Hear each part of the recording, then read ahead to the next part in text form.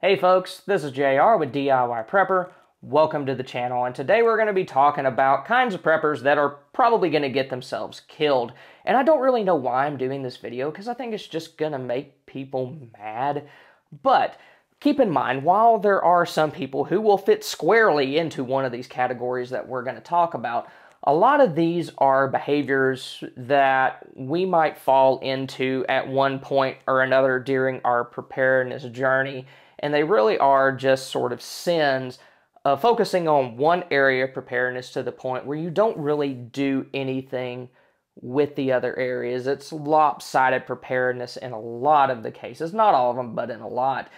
And the first prepper that's probably going to get themselves killed is the no-action prepper. These are folks who sit around watching YouTube videos like this one. Maybe they read some prepper or survival books, but they never get around to actually doing the things that will help them be more prepared. So they never practice skills, they never set aside food or water, and there could be a lot of reasons for that. The first one, probably most obvious, being lack of money. They think that because they can't go and spend a whole lot of money on prepping like a lot of folks do, that they might as well, they just kind of give up. They think because they can't be prepared for the big stuff that, they're just not going to be ready for anything. They're not even going to prepare for the small stuff either. So if that's you, I challenge you. If you can't spend $100 this month, can you spend 10? Can you spend 20? That would probably be enough to get you at least some dried beans, some dried rice, maybe some peanut butter, things like that that are shelf stable, that are, very kind of high impact, low cost foods. Or it could just be they haven't decided that prepping is necessary, and if that is you, I would encourage you to open your eyes and see all the craziness that's going on now. And the next kind of prepper that's probably going to get themselves killed, and this is a fun one, is the gun nut prepper. And these folks spend most of their preparedness budget on ammo and firearms, and that's pretty much it, except for maybe some cleaning supplies. And before you get mad and click off the video, that is the kind of prepper that I used to be before a few things happened that made me realize that I need to store more than just those two things. And in reality, I at that point was more of a gun collector than I was anything else. And the reason why folks veer this way, I think sometimes, is that, quite frankly, guns are more exciting than a lot of the other areas of preparedness. You store food and it's just sitting there. You might eat it as you rotate through it, but it's not going to really do much until then. But guns, you can use for hunting, you can target shoot with them, you can spend an afternoon with your friends. So, they are appealing in that way. I completely get that because, well, I've done all of those things, but just got to kind of move beyond that and be a little bit more well-rounded, even though, of course, defense is incredibly important. I don't want to discount that. While, yes, you do need those things, they shouldn't be the only focus of your preparedness.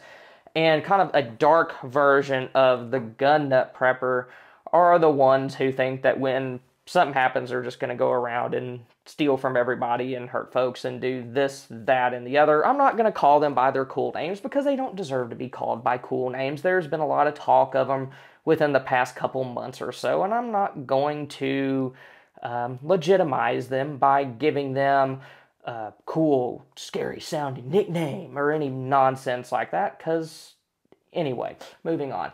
But the important thing to remember, if you are suffering from that thought process, is that you might win a few, okay? You might kind of get the jump on some people, get you some supplies for a little while, but eventually those sort of shenanigans are going to catch up with you. One thing to remember is a lot of people, even if they don't necessarily like each other and they might be at odds with one another, if a greater threat emerges that is threatening them both, they're likely to band together.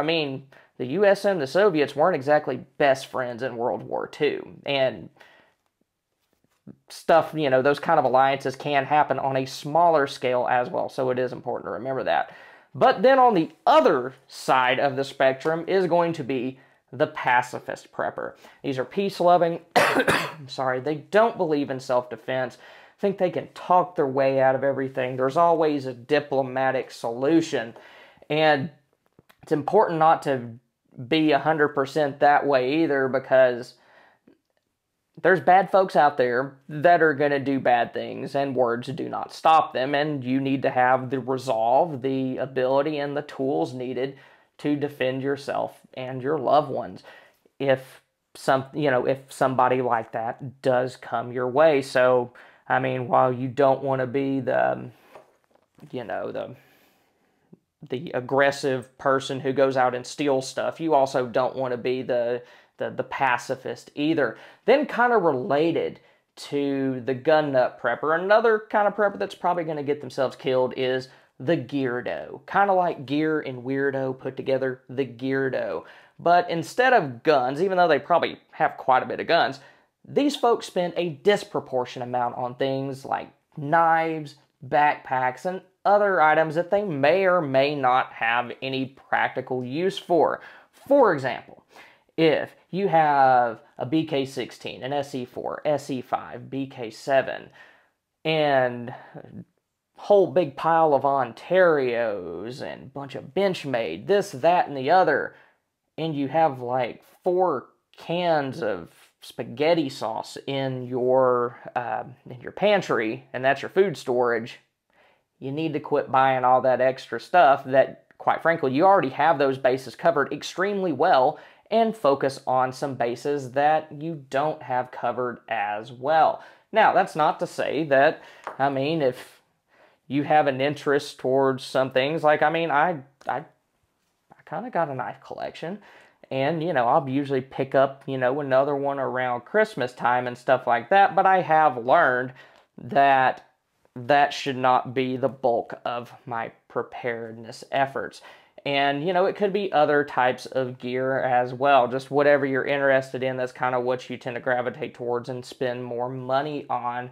But sometimes you might have so much gear that there's no way that you could practice with all of it. You have more stuff than what you and your family could realistically expect to effectively use during an emergency. And, you focus on this so much that, like I said a second ago, your food and your water is miserably lacking.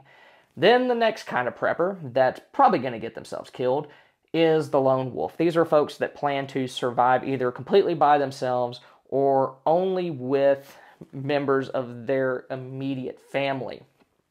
And while, yes, there are many situations that would require a level of isolation and operational security, keeping your mouth shut, not betraying what you have to too many people. You have to remember that things like security, they require multiple people working in multiple shifts in order to be effective. So individuals in very small groups, you're not really going to be able to do that. Also, if you were one person or you're like a family of like 4 people, even if your kids might be older and they might be able to help with things like security, you also have to remember that in a small group like that, the pool of skills that you have is likely to be very shallow. In today's age of over-specialization, a lot of people really are good at one thing, and they might be marginally good at others, but it's going to require a group of more than probably just 5 people to be able to fill all the gaps and skills that you will need. Now, given there might be some odd jacks of all trades out there, maybe you're one of them, but in general, it's going to be a good idea to have some more people around so that they can help with security. They have more experiences in different types of areas that you would need to do work in. And then also having more bodies around to do manual labor would be useful. Of course, you have to think about how are you going to feed those people, water, how are you going to deal with conflicts inside the group, things like that.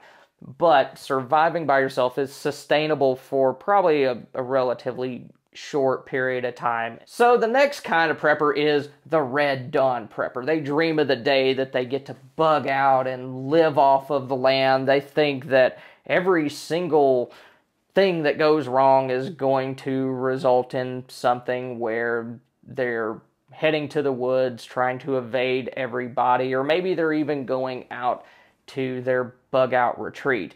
And I mean, if you have a fully stocked up bug out retreat, then of course that's great, but just heading out to the hills, heading into the wilderness, that's not going to be doable for a lot of people.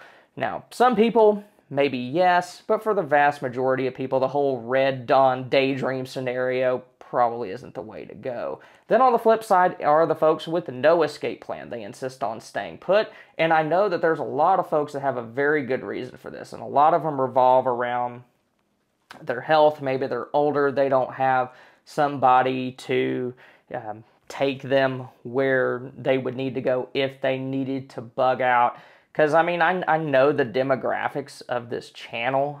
You know, I know that there's a lot of older folks out there who, you know, y'all aren't as maybe as a good health as you used to be. Your kids might live far from you, so they wouldn't be able to help if something were to just happen. You know, if the ball just drops, they might not be able to get to you in time. So, I mean, if that's you, I would encourage you to try to get creative, try to talk to some like-minded people out there that maybe you could join up with, especially if you have knowledge or skills in a useful area, because while you want to maintain your operational security, I think it's important to kind of poke around and figure out who out there thinks like we do, because it would probably surprise you how many people there are out there that think the way that we do, that might be potential allies. And there might be situations where you absolutely do have to get out. Probably for me, the first one that comes to mind is a wildfire. You're not bugging in for a wildfire. And there are other situations as well. Cat 5 hurricanes. You're not going to want to bug in for that if it's going to make landfall right where you're at. So even if it's just a friend from church or a friend from maybe like a club that you go to once a week, once a month, have a way to at least get in a car and get to safety. And then the next one is the freeze-dried bucket king. And this is kind of a caricature, but this is somebody who just focuses nearly all of their efforts on food kits. They don't focus a lot on other areas of preparedness like defense. They plan to rely solely on their stored preps to help keep them alive. They don't really have skills in growing food, raising livestock. And raising livestock is a deficiency of mine, but I am working on my gardening, and there are people around me who do know more about the livestock side of things. Also, no wilderness survival skills. Basically, these are folks that they buy one of those, like maybe like 4 bucket kits, and then they think that they're set. Or they buy a pre-made bug out bag and then think that that's it. They don't really go any deeper into more self-sufficiency and things that will keep you alive during a long-term situation. So that's another kind of prepper that'll get killed.